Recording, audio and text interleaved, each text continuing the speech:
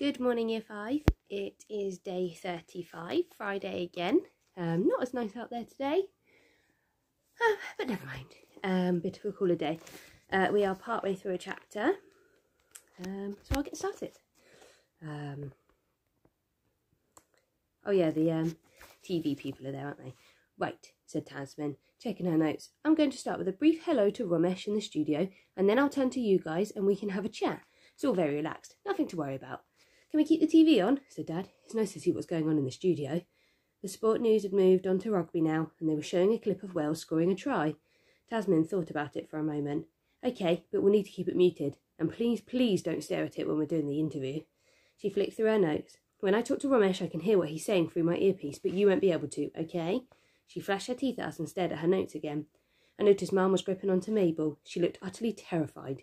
Tasman pressed the earpiece into her ear. They are going to recap the news headlines and then it's us. Get ready, team.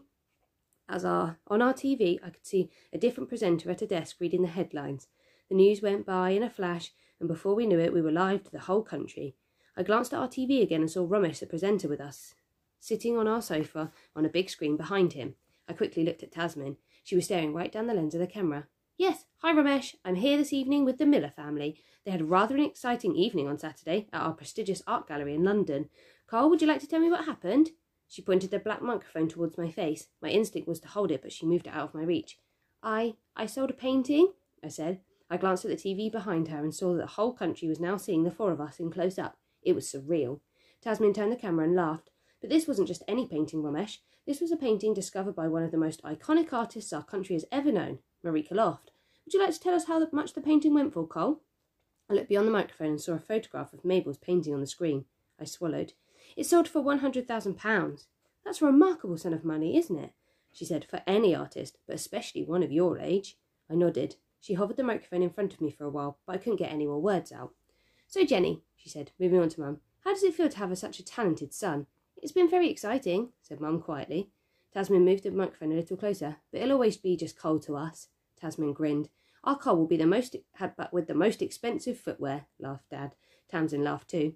I see, so you've already been spending some of the money, have you, Cole? What else are you planning to buy? I opened my mouth, but nothing came out. Dad leant forward. We've had quite a few tough years financially. Cole has kindly agreed that we should spend some of the money on the essentials for the home, as well as the trainers, of course. Yes, I understand you've been out of work for a while now, Mr. Miller. You're a music roadie, is that right? I swallowed. Why was everyone so interested about Dad not having a job? I was. For all the big bands, I'm now a full-time father, he said, although I am looking for work that fits around the children. You know what childcare costs can be like. Tasman grinned at him, looking a bit blank. I was starting to feel really uncomfortable when Mabel suddenly sat up from Mum's lap. She pointed her hand towards our TV. Look, she shouted. On our TV was what everybody around the country was seeing, a photograph of Catch on the wall in the gallery. Tasman laughed. I think the viewers at home can now see Cole's painting that sold for the incredible sum of £100,000, said Tasman. My painting! Mabel said at the top of her voice. The TV cut back to us on the sofa. Ah, that's so sweet, said Tasman, turning to my little sister. Did you want to keep Cole's painting for yourself, Mabel? No, said Mabel, shaking her head. That's Mabel's painting. Cole and Mabel did painting. I got my hands all messy. She wiggled her fingers toward Tasman. Not this again, Mabel, said Mum. That's Cole's picture. We went to the auction where it sold for lots of money, remember? Mabel shook her head. It's Mabel's, she said at the top of her lungs. Mabel did ... with her fingers and her hand went splodge. Mabel looked at me and grinned. I scowled back, and then Cole hid Mabel's painting under his bed, she said, wriggling on Mum's lap. She pulled the microphone really close to her lips. Shh, she said, into the black phone mic. It's a secret. I froze and stared down at my knees as Mabel squirmed in Mum's arms. Cole, whispered Dad on my other side, what's going on? I didn't look at anyone. If I stayed completely still and didn't make eye contact, then perhaps Tasman would move the conversation on. My heart sank as she pressed her ear, listening to something through her earpiece. Yes, Romesh, this does indeed appear to be a very interesting development happening live here in the Miller household, said Tasman, her eyes twinkling. The TV scene had changed back to the painting Catch, but this time they zoomed in on the little dots that made up the butterflies around the oblong shapes, the ones made by Mabel's tiny fingers.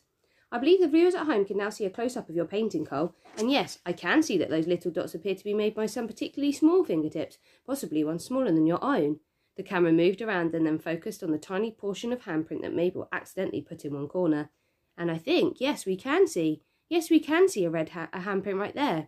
An incredibly small handprint, like a toddler's. Mabel clapped as she saw the close-up on our TV. "Mabel's hand!" she squealed. Mabel's hand went splodge and I got all messy. "That's Mabel's painting." I knew everyone was staring at me, waiting for me to say something, but I stayed silent.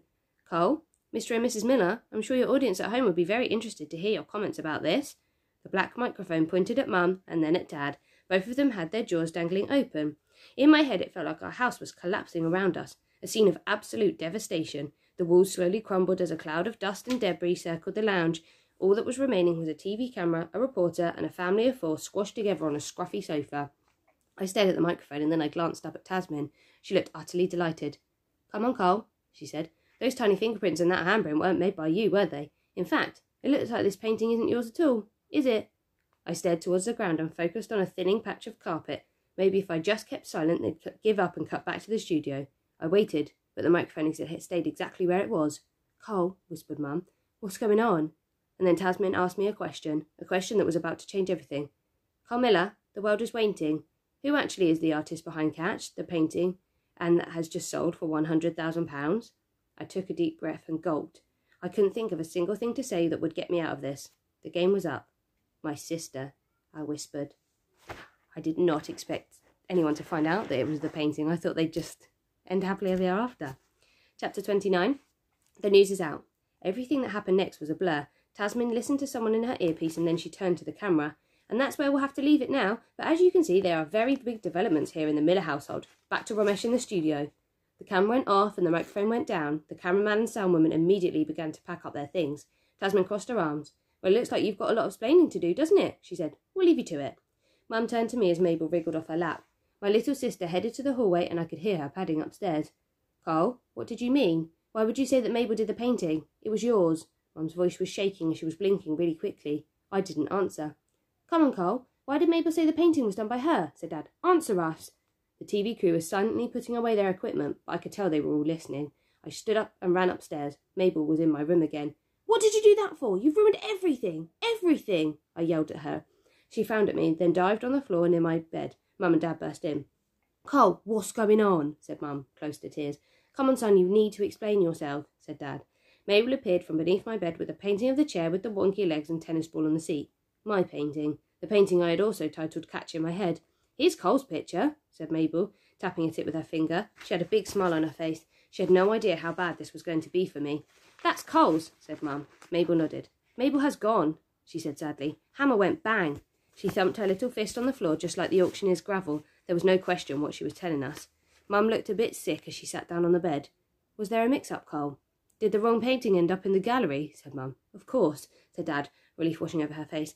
"Declan must have taken the wrong one. When we got to the auction you were too embarrassed to say anything, isn't that right, Cole?"